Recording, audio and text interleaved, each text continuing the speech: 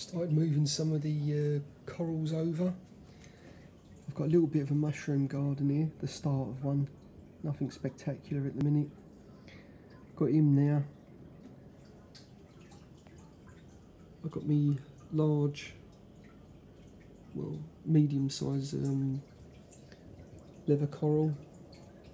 I've got loads of this. I think it's clove pollock. I think it might be called firework clove pollock. I don't know what it's called, but I like it.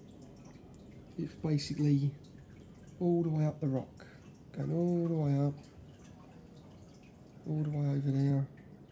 So this is like a softy side. There's a little blasto that I've had for a long time, and that there is my cabbage coral. He's got to be the size of Andre the Giant's hand. He's absolutely massive.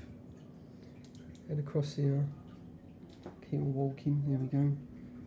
There's Alveopora from my old tank. Frog spawn, a hammer.